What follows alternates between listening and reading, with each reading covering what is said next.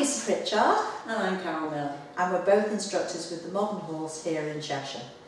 Our little series of top tips is to help you as a rider overcome those annoying habits that no matter how hard you try, you don't seem to be able to get rid of.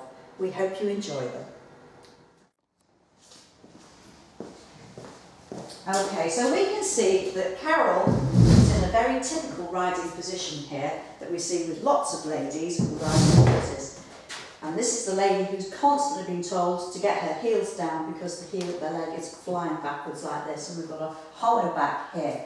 So what I would do every time I see a rider like this is that I tell her to take her feet out of the stirrups, tell her to drop the reins altogether, and then I'd ask her to put her knees over the front of the saddle, grab hold of the front of the saddle, lean back a little bit, and sort of walk her seat bones up towards the horse's mane. That's it. So she shuffles everything and tucks everything underneath her. Keep going, Carol. That's it. Then I would just say, stay there. I push her upright, say, resist the temptation to shuffle back to your normal position. Can you feel your seat bones now, Carol? Yeah. Yeah. So I'm going to say just stay there in that position for a moment. Of course, if you're on a real horse, you probably have to have somebody holding your horse's head unless he's very quiet. Now I'm going to just move Carol's legs. Okay, Carol, are you so far forward that you're jammed on the front of the saddle? No. Fine. So if that does happen, what you do is you just shuffle yourself backwards a little bit. That's it. So just stay there. Try not to just stretch the leg too much. If the leg feels a little bit too much stretched, that's where you don't want a saddle that's too straight cut.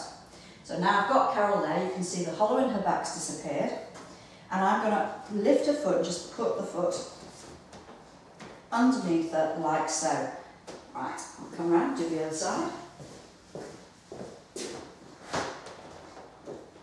That's it. So now you can see that Carol is a lot straighter.